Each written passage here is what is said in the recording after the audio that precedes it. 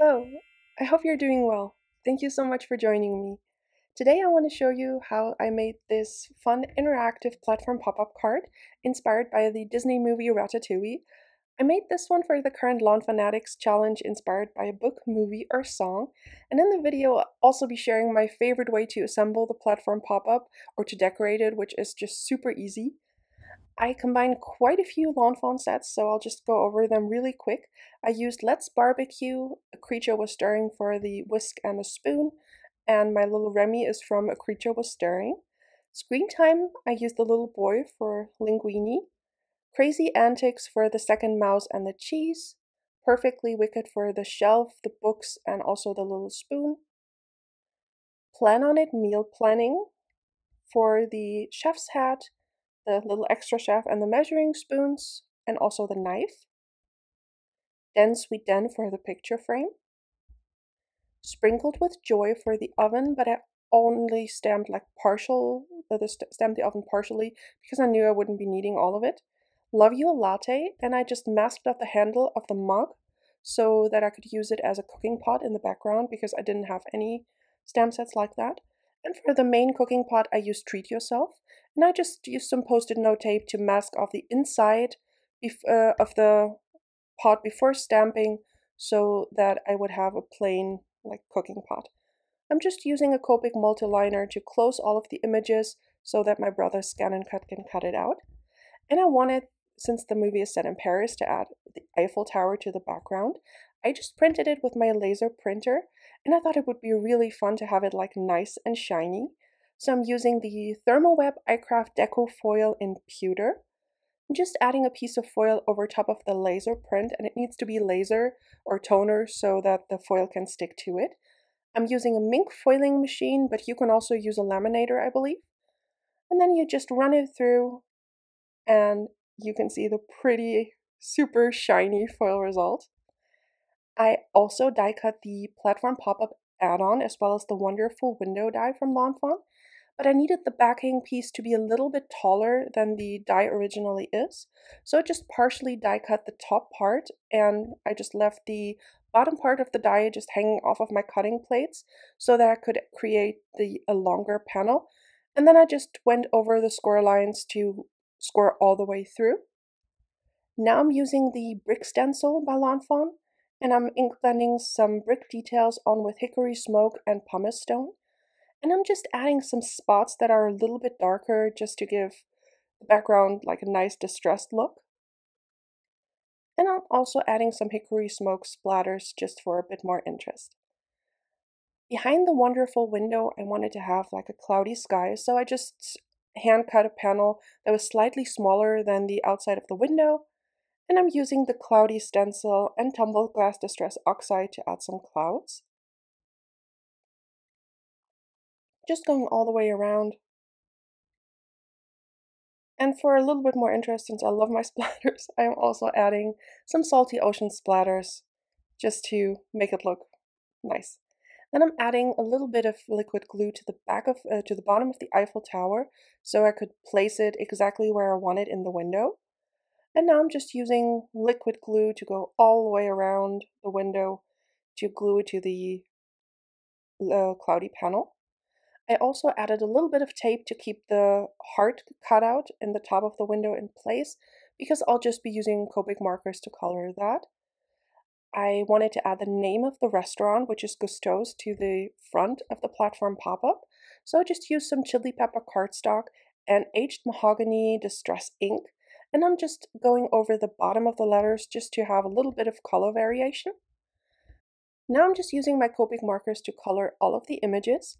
In the movie, all of the pots and pans are copper, so I try to create a shiny copper look using E11, E13, E15, and E18, which is a really reddish brown combination, which I also like to use for foxes.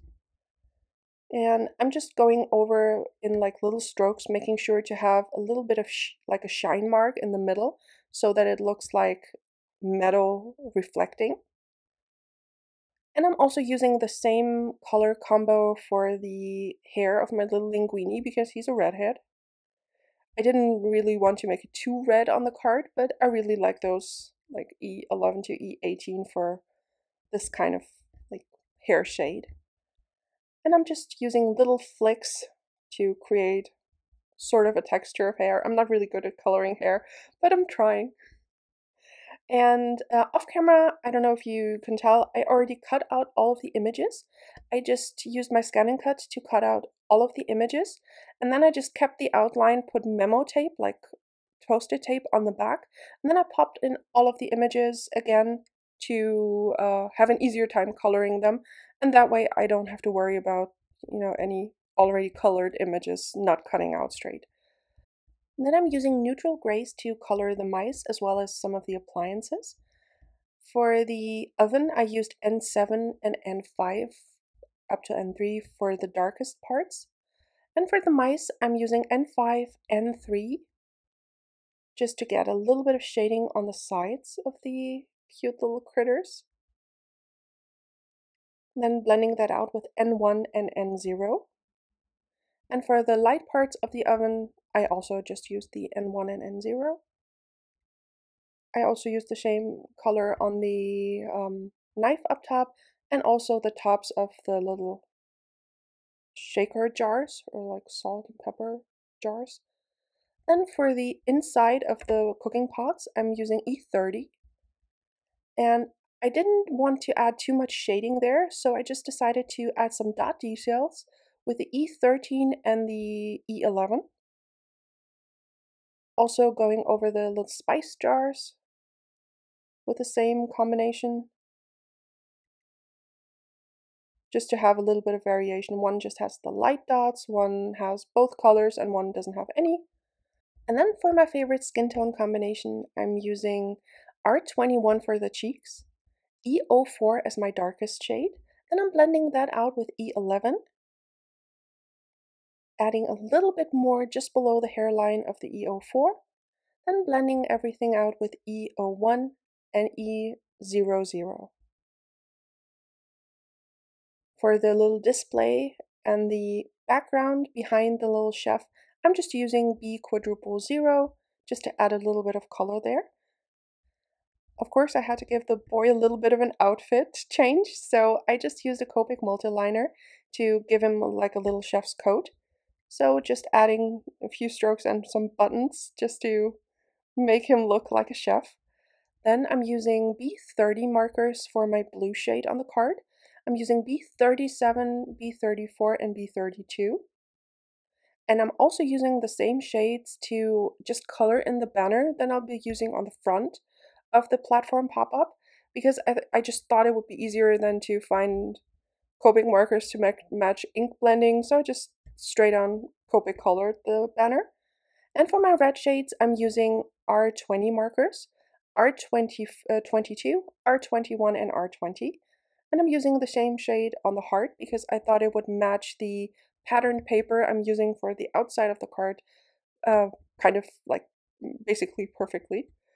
Then I'm using the Arteza white gel pen in 06, and I'm just adding some shine marks to all of my images and also to the letters just to make them look a little bit more cartoony, because we're doing a like inspired by cartoon movie card.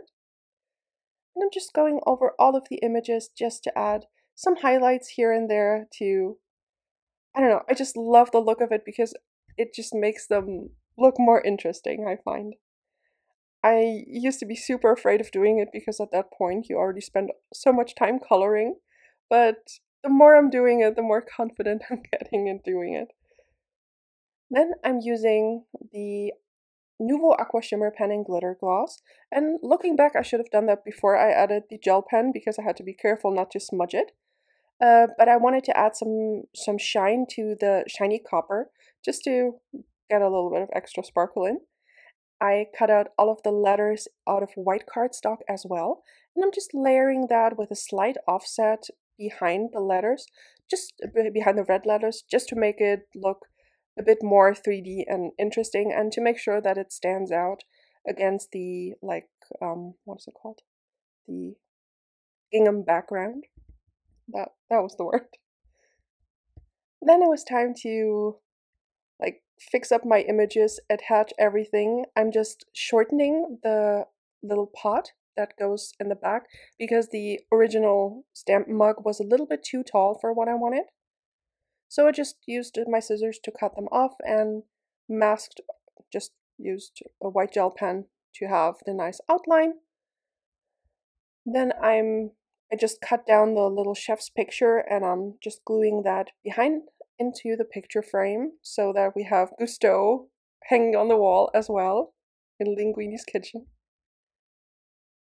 Then I'm just adding the little chef's hat, and I just cut off the little white edge at the bottom because I always like doing that when attaching images to each other. Then he also gets a little spoon.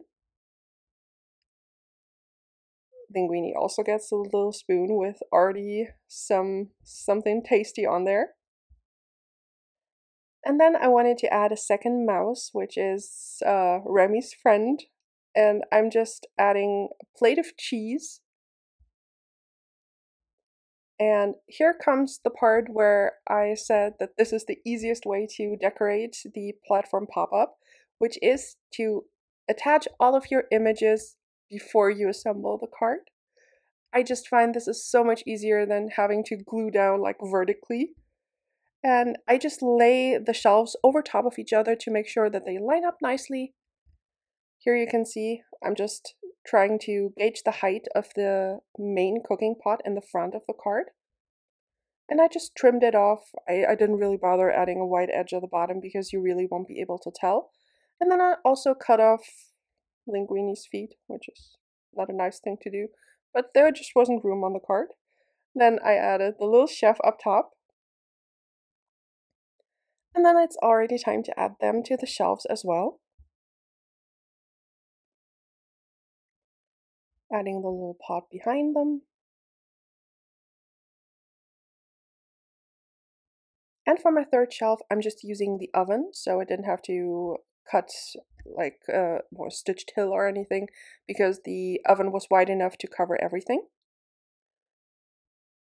I added the second pot in the background to the oven, and also the little like steam coming up, which I thought was just really cute. Then I wanted to decorate the wall behind my little critters. So I added the window. I had to trim off like a slither on either side of the window to make it fit within the score lines, but it really wasn't much. It was really just a hair. Then I'm just adding all of the images to the back with liquid glue, just placing my shelves, making sure I have the right height. Adding all of my spice jars to the left.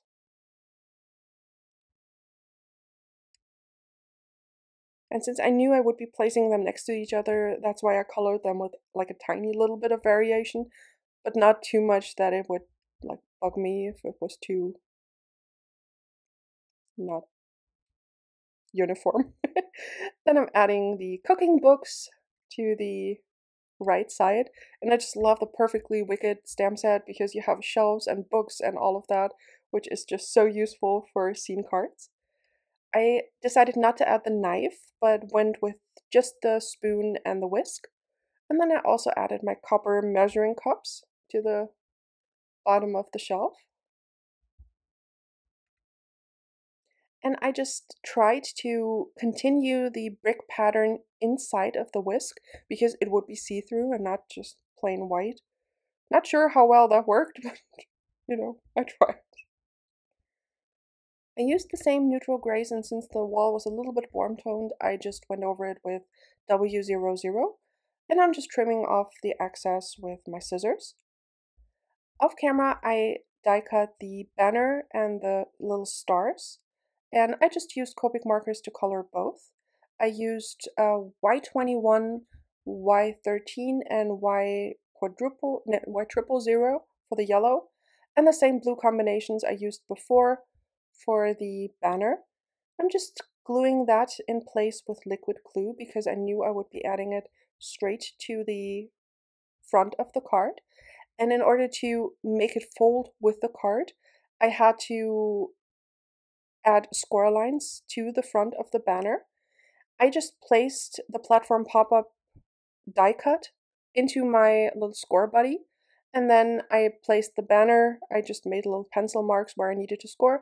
Then I put the banner in, scored at those marks, and then I was sure that the banner would fold with my platform pop-up. Just adding it with liquid glue, making sure I have enough room to add my letters below. And since Gusteau's is a 5-star restaurant, I had to add the little 5 stars.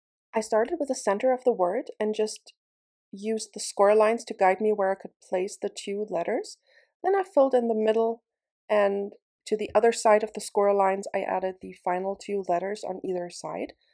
And for my platform pop-up, I made sure to use one of the T-pieces and just cut along the score line. I'm just folding along all of the score lines that the die creates, and I also added some score tape to the flaps of the platform pop-up die cuts, just so that I could attach everything. And I also added some score tape to the 2 T-pieces that I didn't cut off. Just making sure everything is folded nicely. I already went ahead and increased the score lines where I added the letters, just so I would know where to attach the letters. And I made sure to add them before I'm assembling the card, because this way is just so much easier because the paper still lies flat. Then I'm fiddling my T-piece through the opening, just making sure it's lined up straight. I'm folding along the score line, removing the backing paper and just flipping it down. Then I'm removing the second piece of score tape, and I'm just folding up, basically almost to the top, and then attaching it to the top edge of the platform pop-up die cut. Then I'm attaching the 2 pieces of the platform pop-up together. I'm repeating the same thing on the other side, just placing my T-piece inside, making sure it's straight, removing the backing paper and pressing it down. I didn't have it creased all the way there. Then again, removing the second piece of paper, and I'm just folding it up to the edge of the card and pressing down. At this point is where I add the platform pop-up add-on, because it's so much less fiddly to add it now, since the paper is still just nice and flat and you can just glue it down straight. Then I'm starting to add the decorated edges. I just added some score tape to the back of the oven and attached it to the T-piece. Then I'm adding my middle T-piece, and I just added the images or the hill with just some double-sided adhesive as well. Adding double-sided adhesive all the way over the middle part to make sure that the card sticks together nicely. Just pressing it together and then finally folding in the last flap. And we're almost there. Then I'm just folding the inside platform up so that I would have an easy time decorating the front. Again, just adding some 1/8" score tape, removing the backing, and then adding my little linguini and rami to the front. And there we go. It's so much easier to decorate all the shelves and then just add them in while you assemble than having to add all of the images onto the little shelves now. And this is just so much easier and so much quicker to do, so I hope you give it a try. I'm adding some Stardust stickles all around the card, so for some extra sparkle. And that finishes off my card for today. I've never actually participated in the Lawnfawnatic's challenge inspired by a book, movie, or song, because I always just find the topic so intimidating.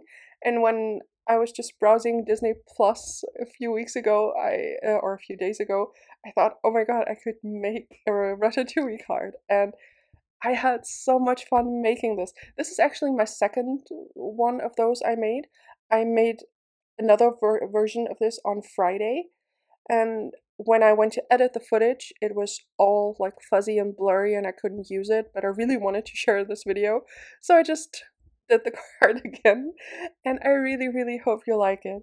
Thank you so much for joining me today. I'll be back soon with some Easter card inspiration, and I'll see you again soon. Until then, have an amazing day. Bye!